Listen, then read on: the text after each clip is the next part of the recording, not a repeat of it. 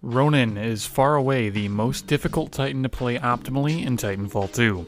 Today I'll be showing you how best to apply him in a variety of situations, maximizing damage while minimizing life lost. Let's have a look. First, we're going to cover all of Ronin's relevant statistics on all of his weapons and his abilities, then we're going to move into how to play him against a variety of different enemies. The lead wall fires 8 pellets per shot, each dealing a maximum of 60 and a minimum of 25 damage, dropping off over range until the pellets disappear entirely. You're almost always going to be killing in 1 or 2 shots unless your aim is completely off the mark. The lead wall's got a pretty defined spray pattern, and that there's always going to be 2 rows of 4 pellets stacked atop one another. When aiming down sights with the lead wall, your spread tightens pretty significantly, making long-range, one-shot kills extremely consistent if you can aim well. Point and shoot, learn to lead your shots, and you've got one of the best anti-pilot weapons in the game, hands down. Your defensive ability is Sword Block, and I've finally gone ahead and tested out the real damage reduction numbers. Using Tone as our example here, you'll note that during a standard Sword Block, we're looking at about a 75% reduction in damage. With Sword Core active, Sword Block's damage mitigation increases to 90%. This is enough of a damage mitigation that blocking a full Salvo Core from Tone barely scratches 1/2 of a single health bar of Ronin's. I'll hit on the importance of this ability a lot later on in this video, but just keep these values in mind for now. It's also very important to note that you can phase dash inside of enemy Titans. However, if you do, you will kill yourself, so I don't recommend that. But the really cool thing is if you're holding your sword block up while you phase dash inside of an enemy Titan, so you phase dash and then you pull up the sword block in the phase dash and you hold it up, you will actually phase inside of that Titan, neither of you will die, and you will be occupying the exact same space as that enemy Titan, and then you just kind of, can walk outside of each other and you'll begin clipping normally again. The only downside of this is that you take about 1,850 damage or so, if my memory serves correctly, from doing this maneuver, so you will hurt yourself pretty significantly by doing it, but it's much better than accidentally killing yourself by phase dashing. So make sure that whenever you phase dash, you're immediately going into that sword block if you think there's any chance of you dying immediately due to a very, very aware enemy Titan just standing in the place you're going to come out of that phase dash. Your tactical ability is Phase Dash. Pretty self-explanatory. You can use it to escape danger or to travel through Titans that are blocking your path. I personally love combining this ability with Electric Smoke to create chaos in Titan versus Titan engagements. Using these abilities in concert with Sword Block, I personally really enjoy dropping smoke on an enemy Titan, getting behind them with the phase dash, then blocking right in their face as they are slowly whittled away by the electric smoke. Applied perfectly, you can body block them into this AoE damage and put them in a really annoying situation very, very quickly. You can split up teams of enemy Titans very, very quickly and easily. You can even drop electric smoke while you're in the middle of a phase dash, so that's very, very important to note as well. If you drop it during the phase dash, it will appear in the real world. It does not get lost like some other projectiles will, so make sure you're using it in this way. Maximally, your electric smoke will deal 1,845 damage, but in reality, you can honestly expect it to do maybe 1,000 damage, give or take, when you're using it offensively and someone stands in it for the majority of the period. There's not a lot of situations where they're going to take more than that unless your opponent is completely trapped or just not paying attention. If you use the Temporal Anomaly Titan kit to buff up your phase dash, the recharge time of the phase dash is reduced by about 30%. This is honestly a personal favorite of mine. It's what I usually run on my Ronin. As a separate note, it's possible for you to completely ignore the damage from enemy battery pulls when you're playing as Ronin. This is honestly an advanced technique, but when an enemy pilot is rodeoing you, after a while you'll get a feel for when they're going to pull a battery from you after beginning a rodeo.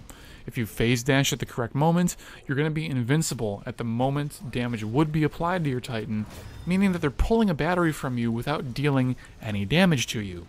You can then easily turn around, clean that pilot up, and collect the battery that he's just generated out of thin air, and you're going to end up in a better position than you were previously. You're going to heal your Titan up, you're going to get a shield, you're going to charge your sword core by 20%, all for free just because you used your phase dash at the correct moment. It's really amazing when it works out perfectly. For Ordnance, you've got the Arc Wave.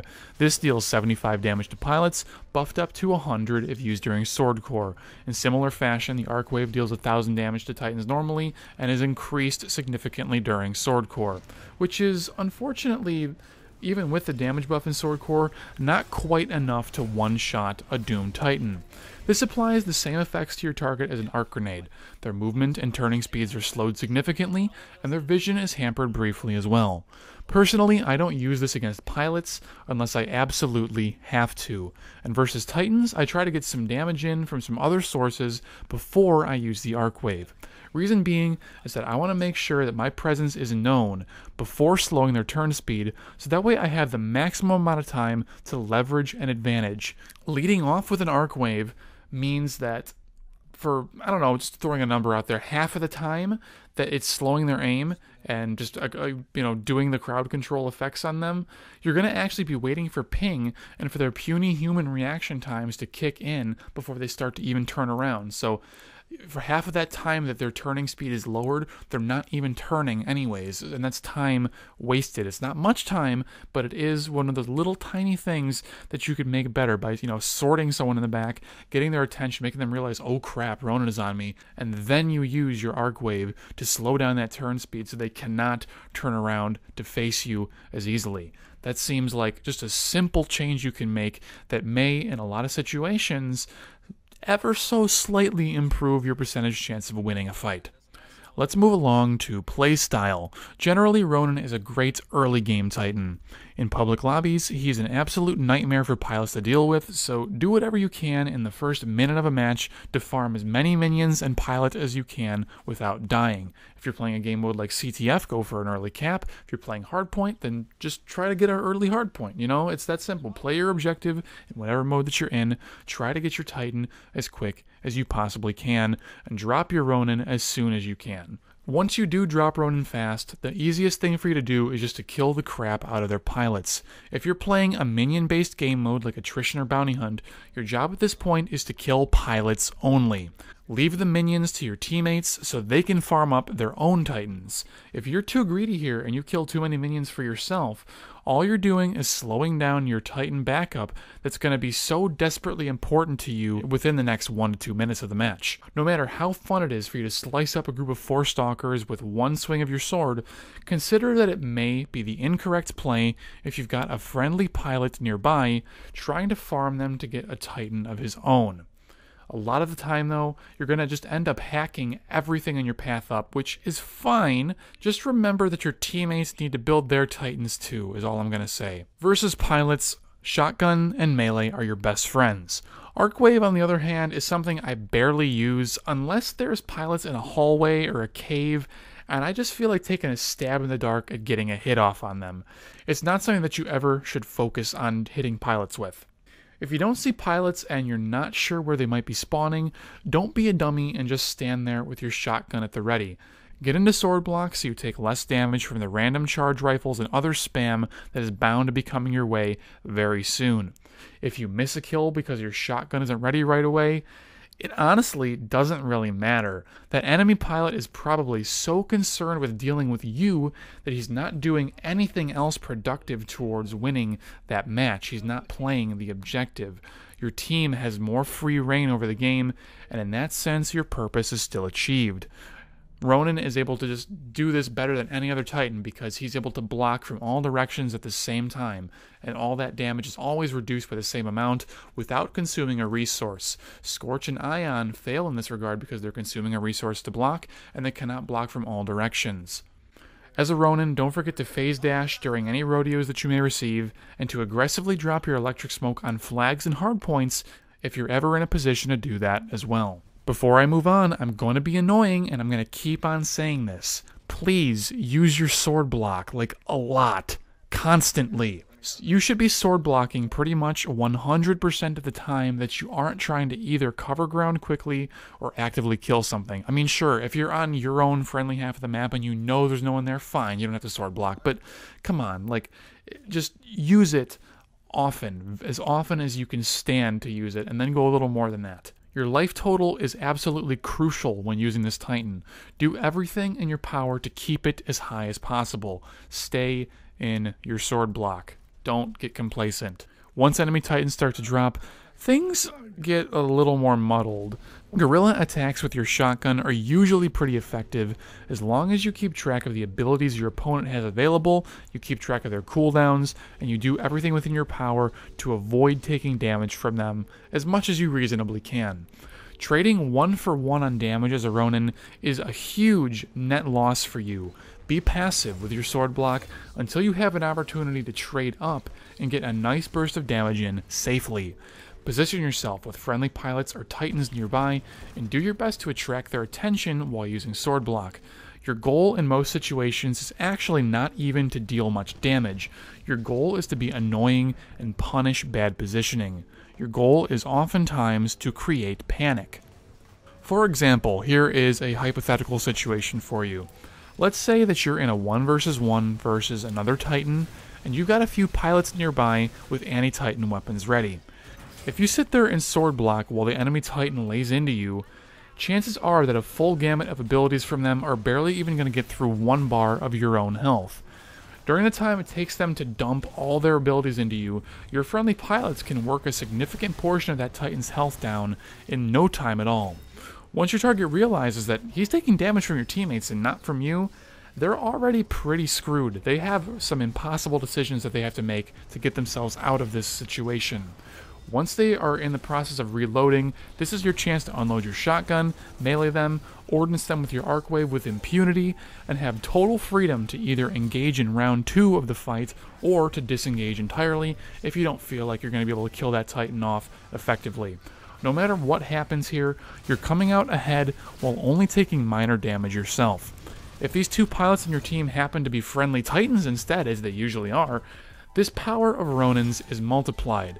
The point that I'm trying to make here is that Ronin is amazing at drawing aggro. His power is that people have to focus on him, and if they don't focus on him, they're screwed. If they do focus on him, in a lot of situations, they're still screwed as long as you have the team to back you up.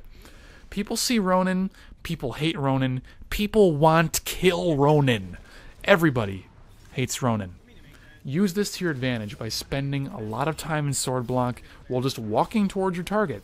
They've either got to stop shooting you or waste ammo by trying. The better your opponents are, the more you can open them up and metagame them. You can get in their head and really screw with them.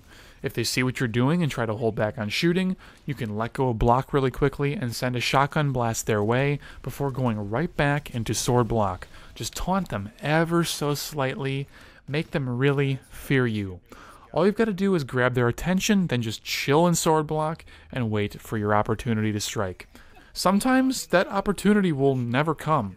Sometimes everyone is going to be so caught in tunnel vision trying to kill you that they're going to miss the 4 other Titans barreling towards them in LTS and lose spectacularly. Sure, it may feel bad to do exactly 0 points of damage and have no Titan kills, but it doesn't matter if your team won the round, right? If you lose your Ronin from sword blocking like 5 different Titans while your team just walks in and steamrolls them, you're doing your job perfectly. That's all you need to do.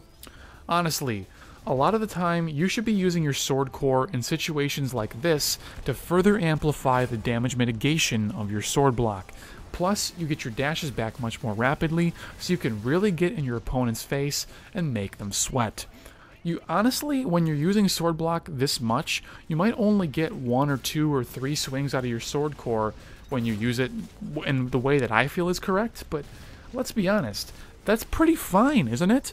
Each swing does 2,000 points of damage. That's competitive with a Scorched Flame core or a North Star Flight core, and in some cases it's even competitive with Ion's Laser core if you're not hitting like 100% of that laser core's capacity on somebody. On the generous end, you're able to out-damage every other core ability in the game, except maybe Smart Core sometimes, maybe? But, whatever, right? The most important thing with Ronin is to just not get greedy on the damage that you're dealing. Take what you can get, but the most important thing is to mitigate the damage you're receiving, so when it's time to deal out the damage, you've got the armor left on your Titan to make it happen. Before I release you today, let's take a brief look at Ronin's kits and what your best options are. As per usual, I'm just going to run down the list and give you my best attempt at a rapid-fire yes or no answer and a quick blurb as to why I made that decision. First up, Assault Ship. Emphatically, no. Drive your Titan, for Pete's sake. There's no point in dropping a light Titan like Ronin and then leaving him to the dogs. Just don't do that, please. Please don't. Stealth Auto Eject. Again, this is an emphatic no. Despite the fact that you're going to be positioned very aggressively with Ronin, you're lowering your overall health total here, which makes you much less of a threat on the battlefield.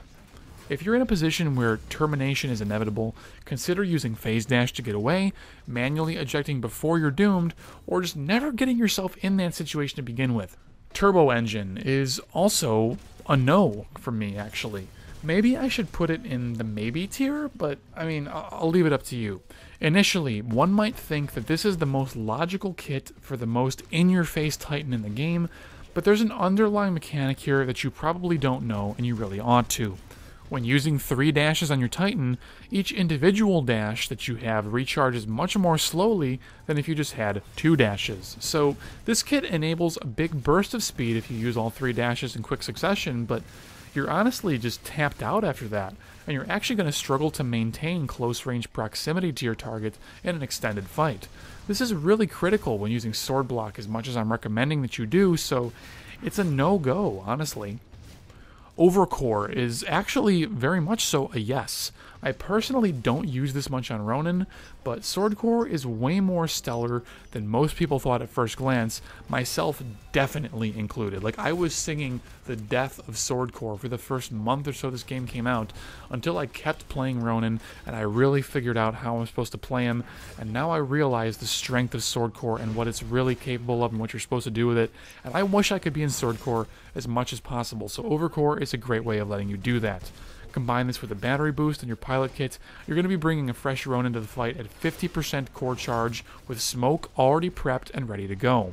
More sword cores is a great thing for Ronin, and this is absolutely a valid and good way to play Ronin once you spend lots of time learning how to maximize your core. Nuclear ejection. This is a maybe, I guess, but I honestly want to put it in the no tier. I mean, it's not bad. You can catch people off guard, kill their Titan, and drop a new Ronin instantly for free if everything goes perfectly for you. If you can manage to pull this off on a bounty Titan, then more power to you. But honestly, when people see Ronin, they're already doing everything in their power to run away from you. Remember, everybody hates Ronin. They're going to be able to get away from a nuclear ejection 9 times out of 10, so why not just buff your based kit and work for your kills instead of trying to chase people out and cheese them with a nuke? Counter ready. This is an absolute emphatic yes. This is my go-to kit for Ronin. It gives me a lot of flexibility no matter what sort of foe I'm up against. Versus pilots, well, I can shoo them away if I use my electric smoke and I don't want to rodeo and my phase dash is on cooldown, then yeah, I can use smoke like with its intended usage. Cool, smoke does its job. Amazing. But in addition to this, you can lock down objectives like flags, so the enemy team absolutely cannot interact with them for long periods of time. Versus Titans, it's deadly for reasons I've already talked about and shown numerous times throughout the clips here. I strongly recommend that you try this one out. It adds so much damage and offensive utility to Ronin that it's absurd. You can even use it defensively to break line of sight, and to use it as just a ghetto piece of cover if you absolutely need to. It's just so flexible. As for your Ronin-specific kits, we're actually still pretty flexible, which is actually very great. First up, we have Ricochet rounds. If you're playing CTF, or you're just trying to drop a super early Ronin in general, Ricochet rounds are honestly where it's at. They pretty much guarantee that you're going to be murdering lots of pilots with great ease. Also, I've seen a handful of reports that you can use Ricochet rounds to clear rodeos off your own back. Personally, I don't abuse this, as I run other Titan kits 99% of the time, and I would rather use the phase dash technique for free batteries anyways. Plus, I'm running double electric smoke, so I'm gonna have some method of dealing with rodeos. Ricochet rounds is not a game breaker for me in that sense. Thunderstorm gives you 2 charges of Arc Wave and is honestly just plain good. You're definitely trying to be very aggressive and a damage-focused Ronin with this kit, so expect to die a little more often while trying to trade up on enemy Titans. You could potentially use it as a long-range poking tool, but you've got to expose yourself for such a long period of time that I'm not sure the damage is really worth it. It's a solid choice though, not what I personally reach for, and even though I'm speaking a little bit of gloom and doom, most people do seem to love it, so I would recommend giving it a try and see if you're not one of them. Temporal Anomaly speeds up the cooldown of your phase dash by about 30%, pretty cut and dry. This is my go-to as Ronin. It patches up the fact that I don't have a third dash, while giving me a more consistent option to either get in on opponents, run away from a bad fight, or just move around the map more quickly in general. I strongly recommend this one, even though the initial benefits may not seem so great. Highlander is honestly something that I have not experimented with much at this point, and I'm trying really hard to not just flat out say it's hilariously bad. I'll just say this. You need to get the last hit on an enemy Titan in order to get the sword core duration bonus from this kit. But if you're good at using the double electric smoke, then setting up these last blows isn't too far out of the question, I guess? Anyways, back to reality. Our last kit is Phase Reflex. This gives you a free, long-duration phase shift when you enter the Doom state. Luckily, it doesn't force an ejection or anything stupid like that. It's just a momentary reprieve to reposition yourself or get out of dodge. All I gotta say here is that I think the trend of combining it with nuclear ejection is a bad one. Ronin deserves so much better than to be simply an empty vessel that you throw away to try to get that sweet nuclear ejection kill feed to post on Reddit. Anyways everyone, congrats on making it through this slog. We're finally done.